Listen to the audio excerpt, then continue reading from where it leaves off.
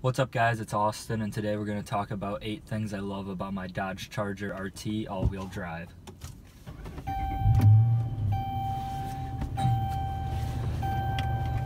So the first thing that I love about this car is in fact that it is all-wheel drive. All-wheel drive is absolutely great, especially living here in Illinois where winters are rough.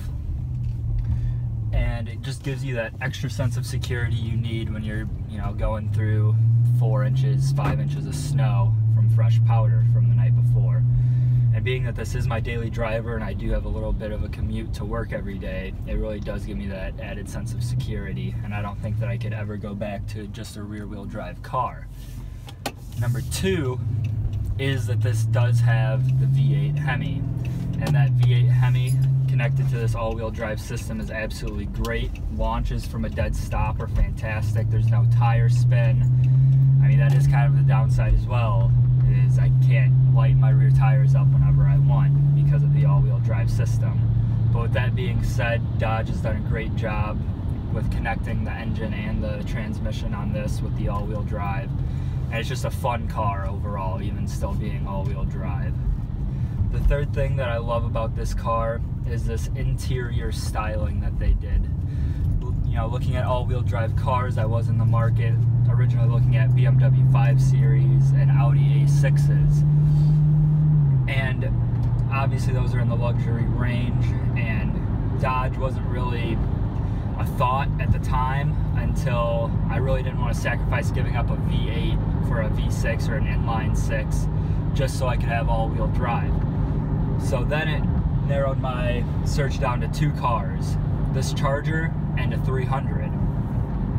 And I had never been in a Charger before I sat in this exact car that I bought, and I'm honestly pretty impressed with what Dodge has done recently with their vehicles. I mean, everything in here is nicely leather padded.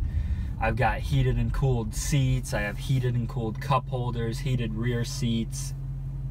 It's just amazing what this car is compared to a car that's twice its price.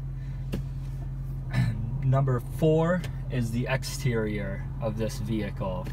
Just the moldings that it has on the hood, on the door, the lines, the big rear end, the track-inspired tail light that it has that goes all the way across the rear end of the car, the big grille. It all just makes for a mean car.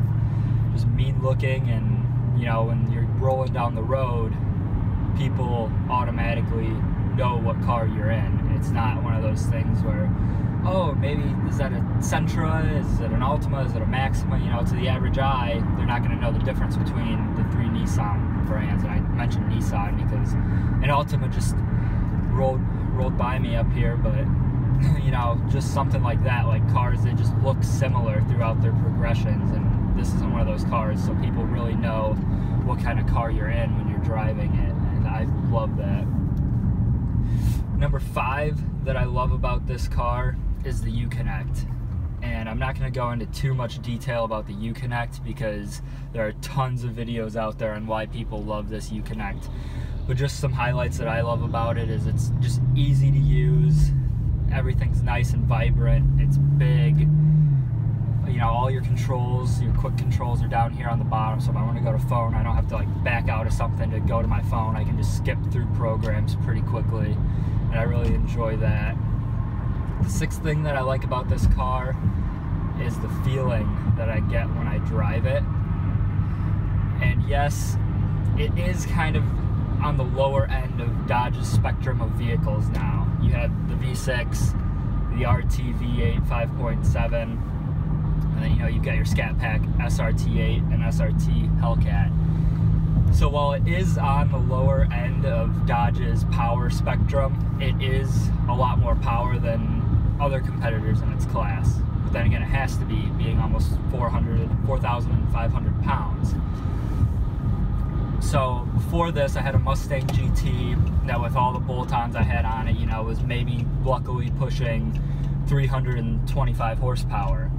And this, with 370 horsepower and I believe it's 385 foot-pounds of torque out of the factory, you can just really feel the power there. And it's not really lacking anything for for what I use it for. Like I said, it's my daily driver. I commute back and forth to work and stop and go traffic. So it's perfect for me. I love it. The power's there when you need it. It's not overbearing. You know, I feel like I use a good amount of the car. I don't have a 707 horsepower car where I'm only using 30% of the car at a time.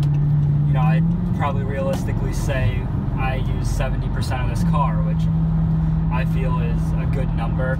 I mean, to each their own. The seventh thing that I enjoy about this car really goes back into the gauges. And as I was researching cars and looking at cars, it's something that never really caught my attention because it's kind of hard to see. But I'm a big gauge cluster guy. A lot of times I'll buy cars based on the way the interior, just what I see looks.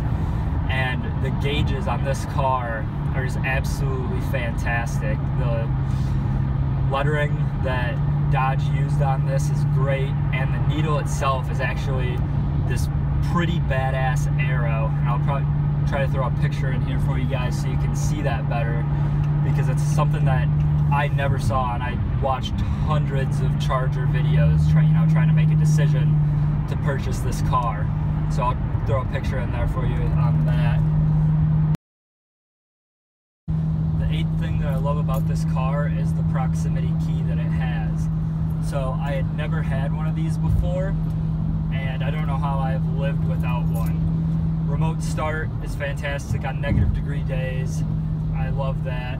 And just the fact that I don't have to fumble around for my keys and try to hit the unlock button. I can just leave my key in my pocket, walk up to my door, put my hand under the door, and it opens. Or I can just walk up to the trunk with the car locked, hit the trunk button on the third brake light, and it'll open the trunk all the way. So the proximity key is definitely something that has changed my life in a way. It's made everything about walking up to a car easier, starting a car. And with that automatic start that the Charger has, is with my heated and cooled seats, it automatically detects whether I need the heated seats on or the cooled seats on, and what to set the cabin air temperature at. And I've never had something like that before, so you know, I'm extremely happy with this car. Like I said, guys, those are just some of the quick things about this car that I love. You know, I'm sure I'm forgetting a bunch.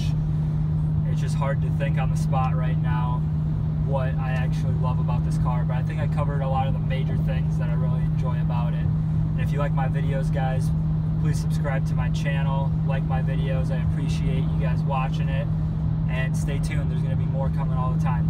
Thanks.